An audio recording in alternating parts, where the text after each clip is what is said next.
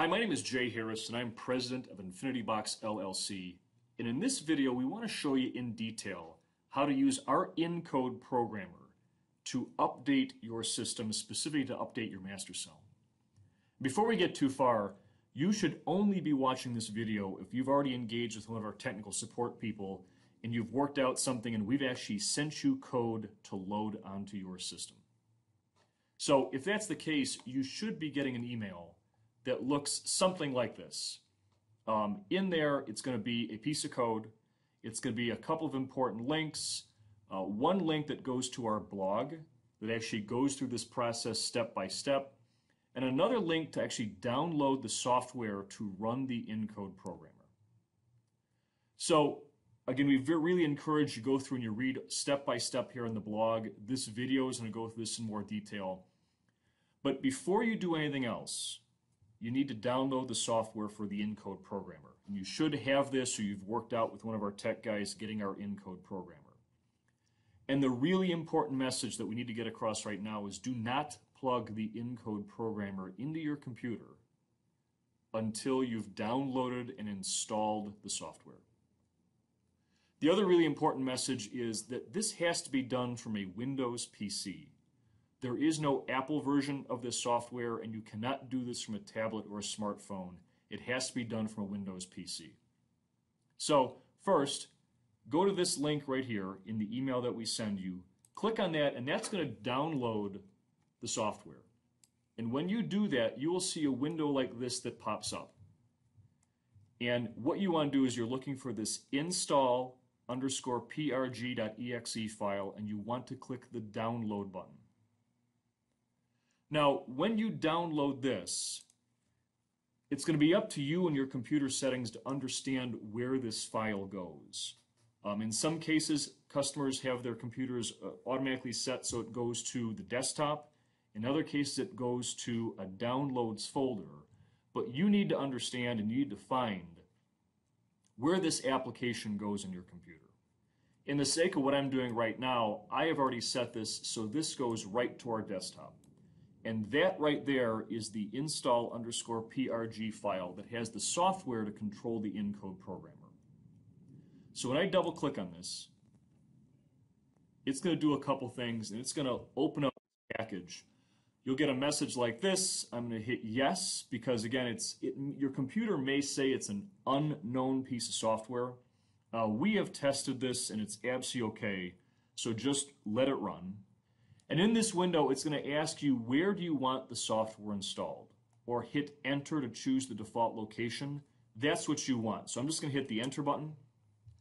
This is going to go off and do some magic, and it's going to uninstall the package, and it's going to put it in the C drive of your computer. Once you get to this point right here, hit enter to exit the software installer, and you're done. You have now installed the software on your computer. Okay, once you've installed the application for the inCODE programmer, we really recommend that you reboot the computer.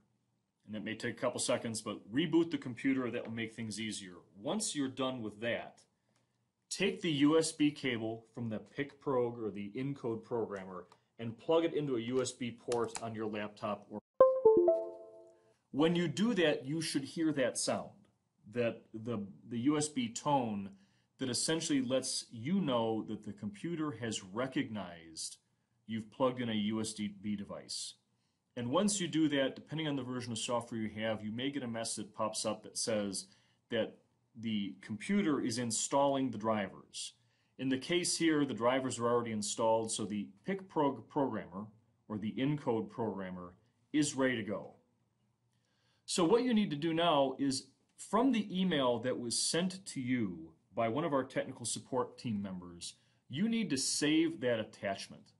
So in this case, I'm using Outlook, so I'm going to go here to Save Attachments, and I'm going to select the attachment in the file, and I'm going to save that somewhere that's easy for me to get to. So I'm going to put that right here on my desktop. So that way, I know that when I'm ready to do this, it's very easy for me to find that piece of software. And so there is the file right here. It's the hex file that we're sending you. Now, if you're using some kind of web-based application, you need to go through that and just understand how you download files from your email and how you save them somewhere you can get to. And so in this case, I have it here on the desktop. Once I'm done with that, I'm going to go to my Start button. If you go under your applications, you'll see an Embed Inc. folder.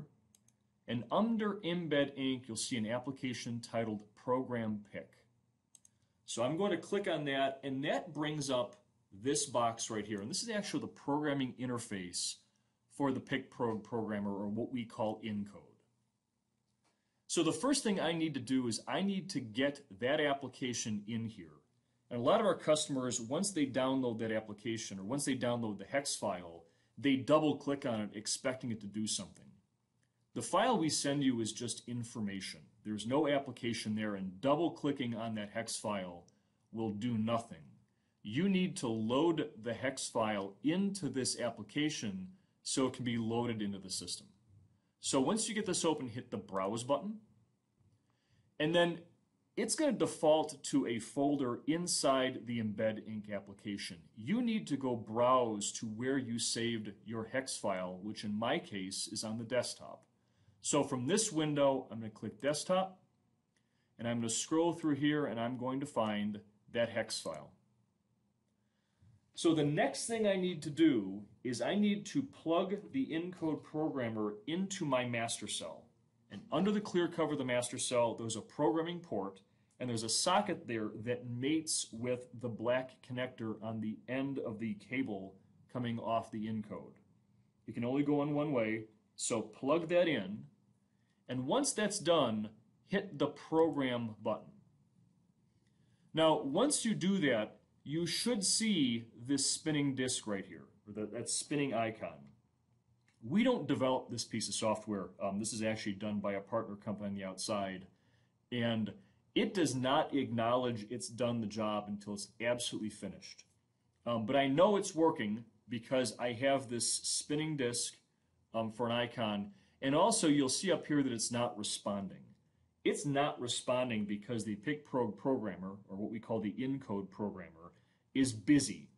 And you can also check that it's busy. If you look on the inCODE box, there is a green LED.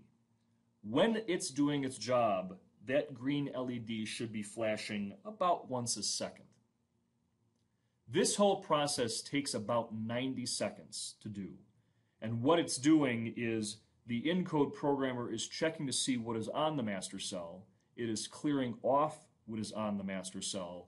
It is loading the new code, and it does several steps of verification to make sure it is done correctly. Now, while we're waiting for this to finish, this is a really important message. The overwhelming majority of any time a customer would be using the inCODE programmer is to update a master cell. And that is based on requests or based on custom requirements, you'd be uploading code to a master cell.